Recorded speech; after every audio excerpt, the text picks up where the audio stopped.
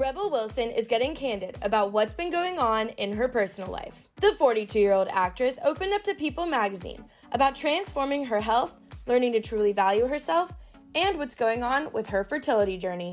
As it turns out, Rebel's transformation was about much more than weight, saying to the mag, "It was about dealing with the emotional issues that caused me to emotionally eat, and that's a process. You cry a lot, analyze things. I'd never done that before. It's really hard to know why you don't feel worthy when people look at my life on paper and say you've done all these amazing things.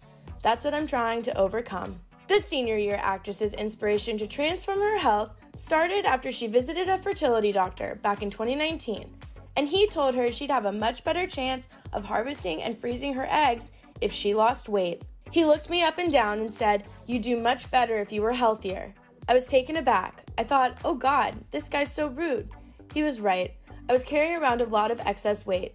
It's almost like I didn't think of my own needs. I thought of a future child's needs that really inspired me to get healthier." Rebel also revealed to the publication that she has polycystic ovarian syndrome, which can also affect fertility. So she embarked on a, quote, year of health in 2020 and eventually lost over 80 pounds, sharing, "It wasn't a goal to get to a certain weight. It was just being the healthiest version of myself." Throughout her career, the Pitch Perfect star has always been an advocate for body positivity, as she revealed that her character in the a cappella singing movie franchise, Fat Amy, was one of her favorites to play of all time, saying in part, "I loved representing and I was so confident, but at the same time, I did feel at times insecure. Sometimes it's hard doing a photo shoot next to your fellow actress, and she's a third of the size of you. I was invisible in a way, even when I was an international movie star. And then suddenly to have people want to carry your groceries, do nice things for you purely because of how you look, it's interesting." Rebel continued on, adding, "I know what it's like to be on the other side of that coin, and now I know what it's like to get attention in the positive. There is a societal bias towards what society deems as good looking. It's not right. It sucks. It's unfair. I feel sad if somebody doesn't love the body they're in.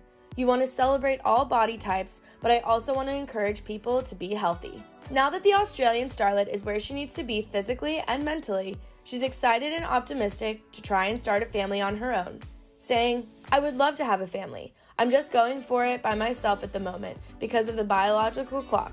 If I meet the right person, great, and then they can fit in with whatever happens. It's great that the technology exists. You have so many options with surrogacy and sperm donors. I only started thinking of fertility when I was 39, so you feel quite late. But then there are women in their mid-40s who have been successful. Look at Janet Jackson. It's pretty inspiring. Any woman who's gone through it, I really relate to. It's been an emotional roller coaster.